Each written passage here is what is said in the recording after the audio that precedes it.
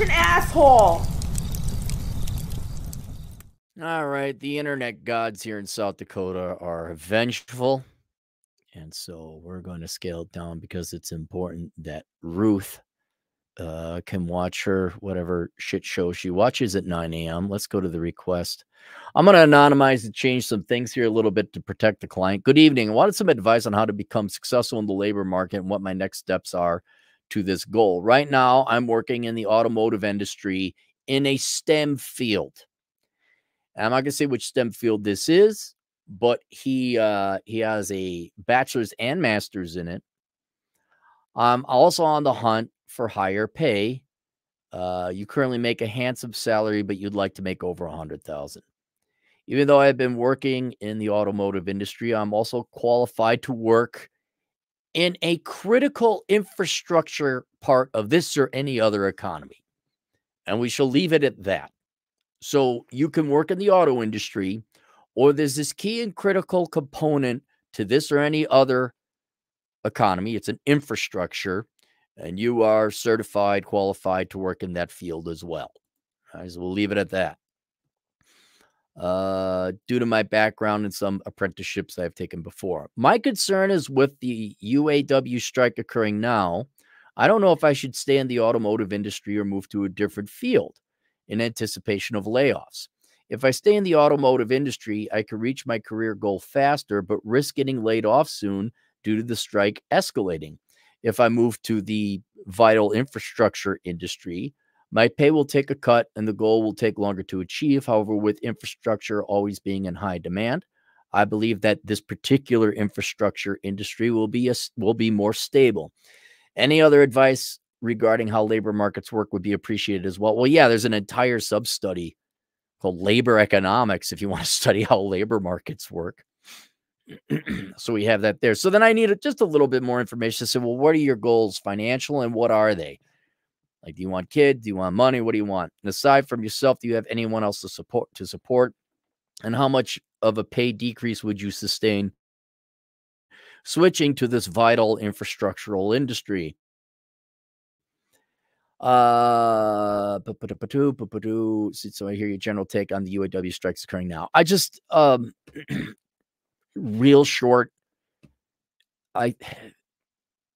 I agree with the auto workers that, hey, there's been a lot of inflation. Our wages should go up. I'm not disagreeing with them on that. But the reality is that they've outsourced and sent overseas so much work already that they really ought to be careful. What did they want? They wanted 4 work days a week. Okay, fine. Fortunately, I think the younger generation, including my own, this entitlement mentality is now made in.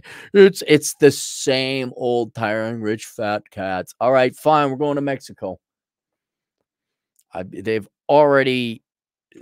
Did they not see the machines? Did they not see the robots to do all the work for them? So I think it's short-sighted. Yet it's a rock and a hard place with this, but they're just going to be, they'll find cheaper ways to do it. They'll find a way to replace you. So I tend to share your concerns about, I mean, are you part of the auto worker union though? I guess is everyone, you have to be, whether you're working on the line or not. But yeah, I could see where they might start shutting down facilities. Like, this is just a pain in the ass. We're out of here. As for your follow-up questions, my main goal would be free of the corporate system. I don't have any preferences to material objects. Example, any car gets me from point A to point B is good. So I just wanted the ability to do what I want when I want. I also have student debts to pay off. So I want to be able to achieve that goal as soon as possible. Living life to me as soon as I can is my main goal. I never want to be under the mercy of my boss employer ever again. Okay. All right.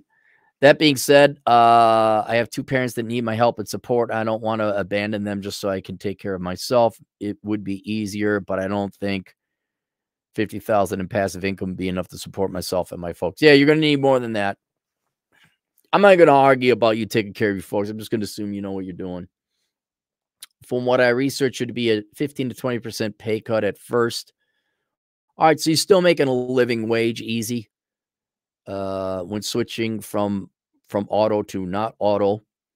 I'll be able to recover that loss with some more time in the field, though. I have the work ethic to make up for any missing pay, and I should be able to climb quickly.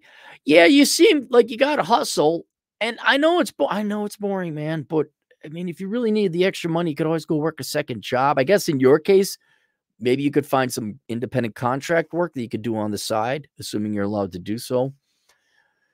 My main concern is, again, how skilled labor for men is on the decline. I believe I can make a killing in either sector with my skills and knowledge, so I can get out of Dodge. However, with the way the automotive sector is now, I don't know if staying is the right move.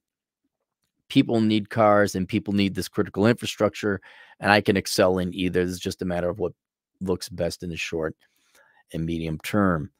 Ba ba ba ba ba ba ba ba ba ba. I would, if so, yeah, with all this long term, I'd make the jump.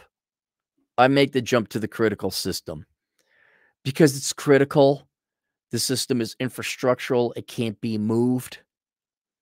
You're imminently, I mean, with your educational background, it's in that system.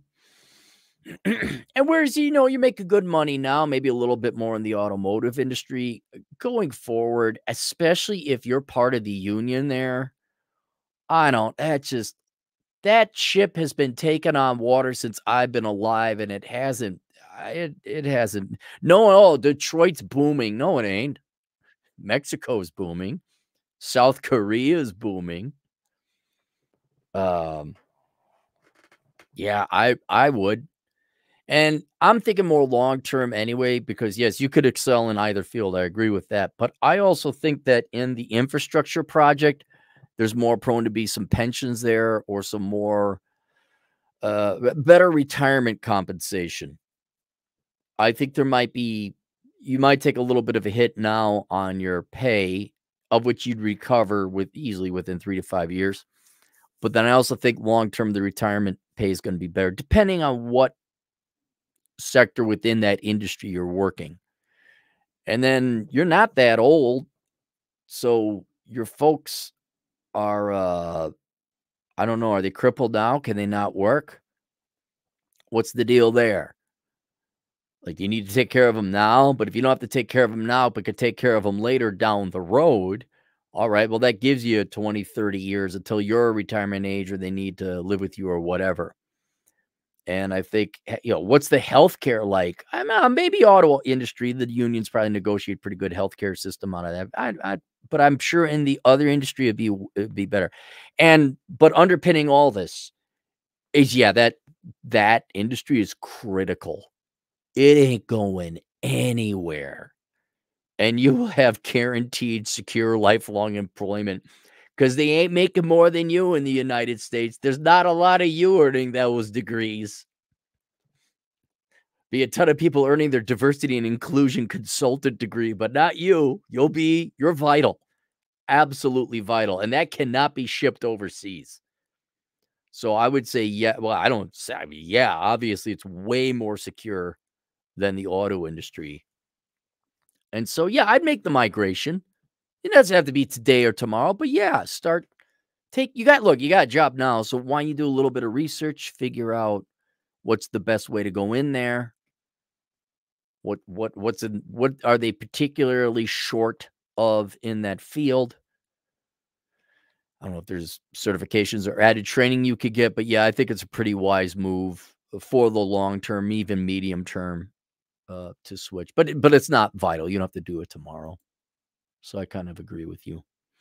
There you go. All right, that's it. We'll see you guys later. Toodles.